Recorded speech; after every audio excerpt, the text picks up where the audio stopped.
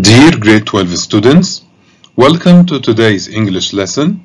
This is Reading 2A, Part 1.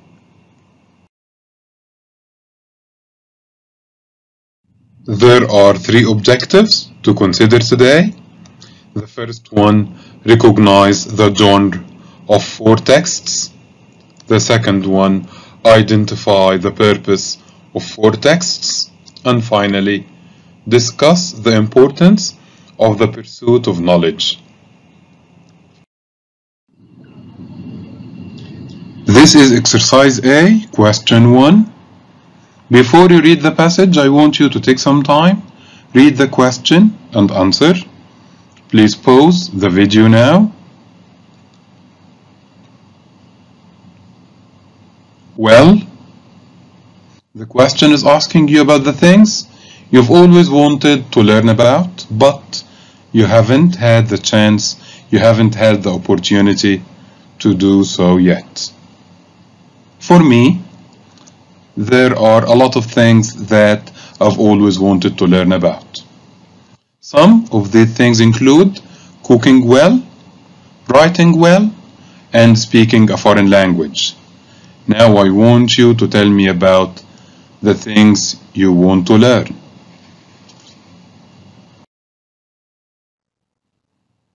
As I have told you earlier, I have always wanted to learn how to cook. Now, I want you to help me. Give me some pieces of advice to help me improve my cooking. What can I do? Excellent! I can watch YouTube videos.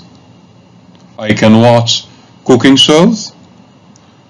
I can also try out recipes. And recipes are, yes, recipes are instructions to be followed to prepare a certain dish. One more thing I can do is experiment with new techniques of cooking. And finally, I can experiment with new ingredients. And ingredients are the components that make up a certain dish. The second thing I want to learn about is how to write well. Can you help me with that? What should I do to learn how to write? Great ideas. So one thing I can do is read widely. So if I read a lot, it will help me improve my writing. One more thing to do is criticize the things I'm reading. So I'm to express my opinion about what I'm reading. One more thing to do is to study the techniques of outstanding writers. So if I study their techniques, their ways, this will surely improve my writing. And finally, after studying those techniques, I can apply them in my writing. So, if I do all of these things, I will become a better writer. The last thing I want to learn about is speaking a foreign language. So what should I do? Can you help me? Well, I can always take lessons in that language. I can also watch YouTube videos, and watching movies will help me learn that language. Great ideas. Now it's time to open our books on page 22. This is exercise B, question 1. As you see, we have 4 different types of texts, and you're supposed to match these to the suitable texts A to D. Please pause the video now and answer.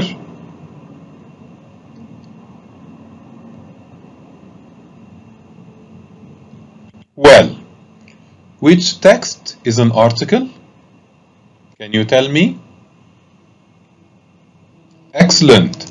Text B is an article, and an article is a non-fiction piece of writing, and by non-fiction I mean it's about real things like the news, or describing real places, describing real people, real events. Articles are also used for writing academic research and results. Moving on, which text is a formal letter? Do you know? Wonderful! Text D is a formal letter. We use formal language to write formal letters. Formal letters are usually written for official purposes. So maybe at work, we're to write formal letters. If you're addressing somebody in the government, for example, we don't write formal letters to friends or to family members.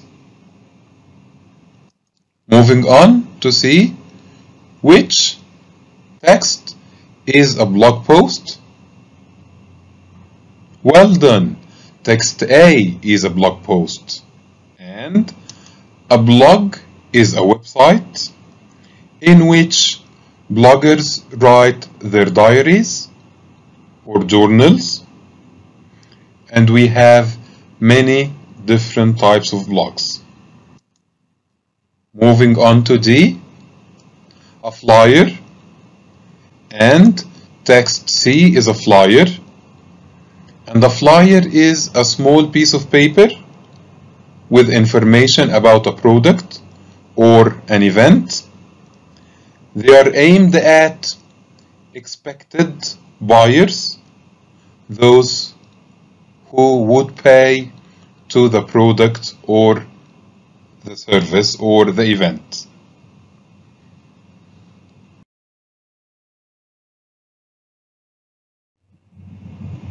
Now I want you to take some time, read the question and answer. Pause the video now.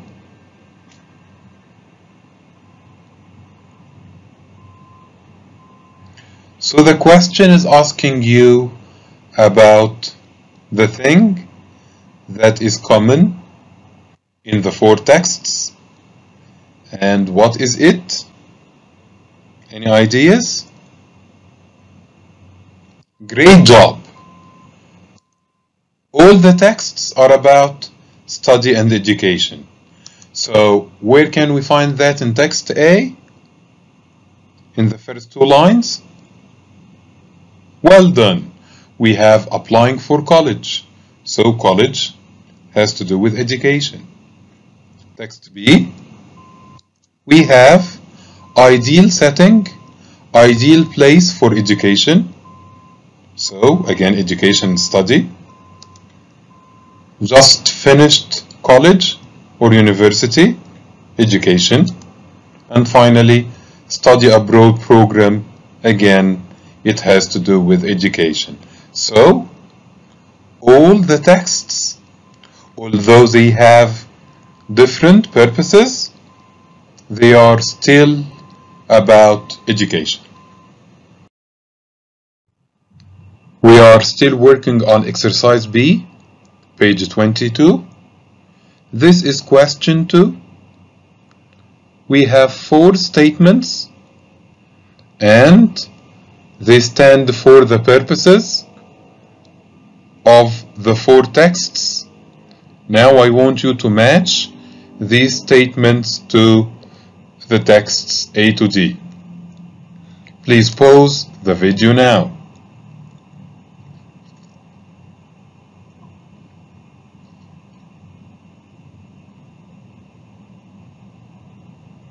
Before we answer, do you remember what the word purpose means? Excellent.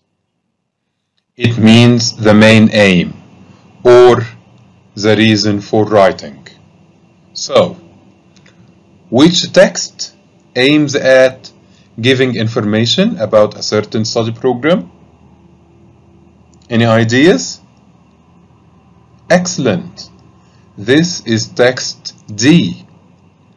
And text D is an email, and the purpose of this email is giving information, providing information about a certain study program. Moving on to B, which text aims at sharing personal experience about study choices? Well done. This is text A, and text A is a blog post, and it is written in first person, I. So, the writer of this blog is sharing his own experience. Well done. Moving on to C, get people to apply for a certain course, for a specific course, and this is text. Super. This is text C, and text C is a flyer, and the flyer aims at getting expected customers or expected buyers to know about their product. And finally, we have inform people about an approach to learning, a way of learning, and this is text B, the article. Great job.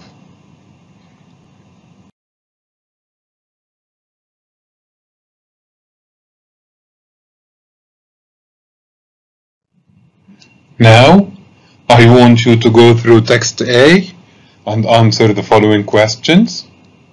Please pause the video now.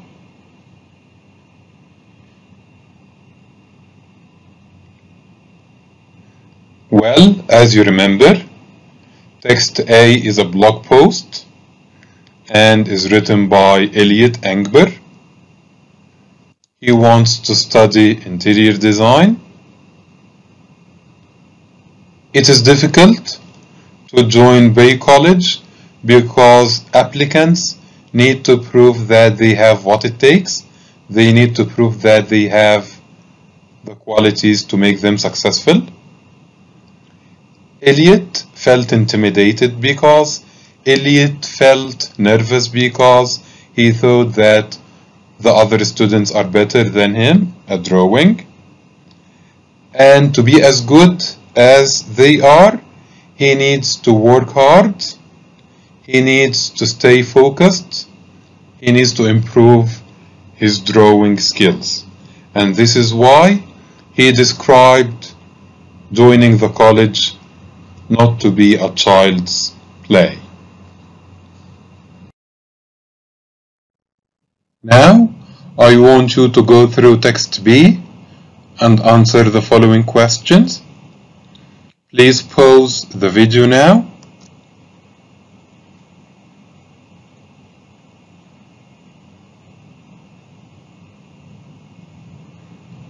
Well, some of the perfect places for education are?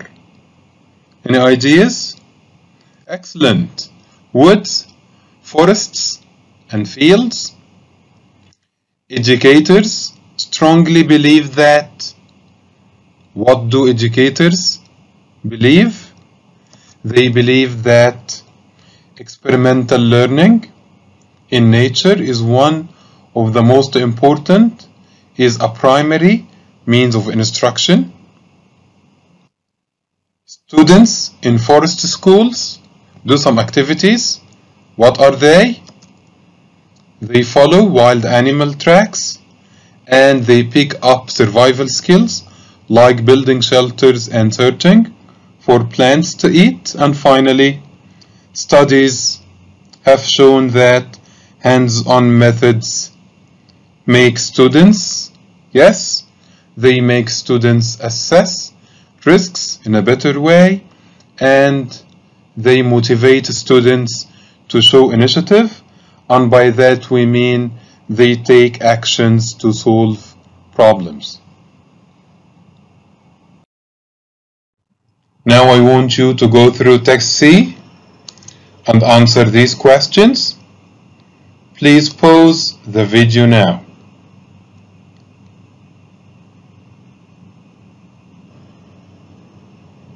Well, who is the target reader? Who is the target audience? Who is the text aimed at? All are three different ways for the same question. So, the target reader is students who have just finished college and people who are interested in learning to fly. The purpose of the flyer is to convince, to persuade students to join the aviation school, and the flyer was designed to persuade students by using persuasive techniques. The persuasive techniques used are engaging questions like, have you just finished college or university? Have you always dreamt of being able to fly a plane? Another technique is using positive language, encouraging language, such as excel in everything you do, dream of being able to fly, fully prepare to, PPL, and these are all encouraging statements to persuade students to join the aviation school. Now I want you to go through text D and answer the following questions.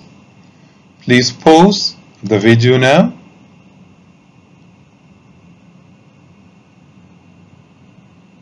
Well, can you tell me who the recipient of the letter is? Excellent.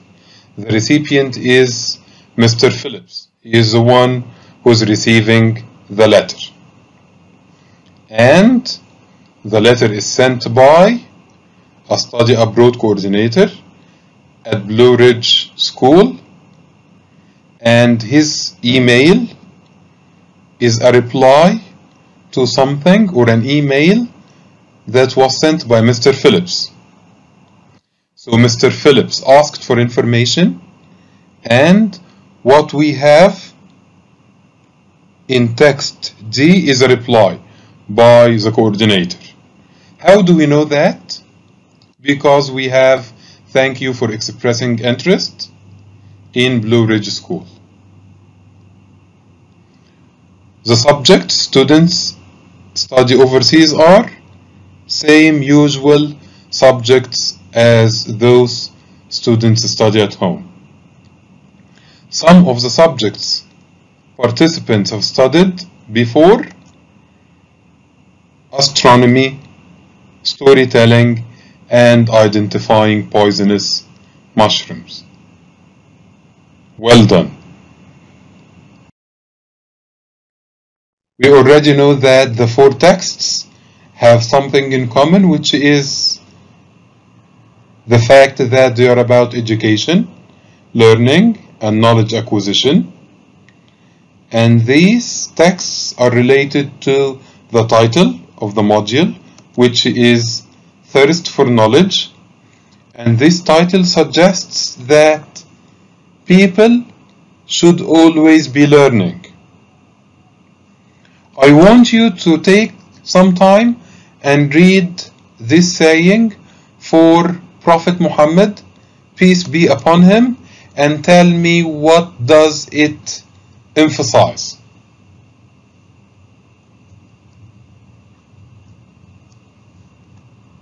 So, seek knowledge from the cradle to the grave.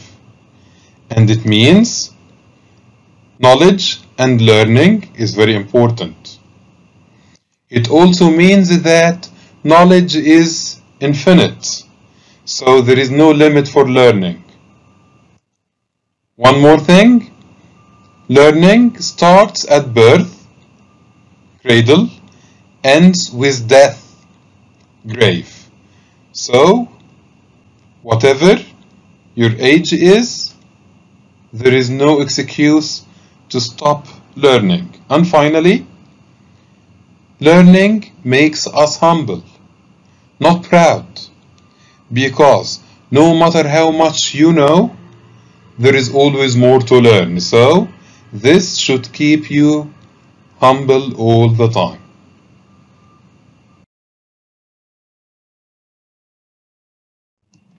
After this lesson, you should know how to recognize the type of text and identify the purpose of text. This is the end of today's English lesson.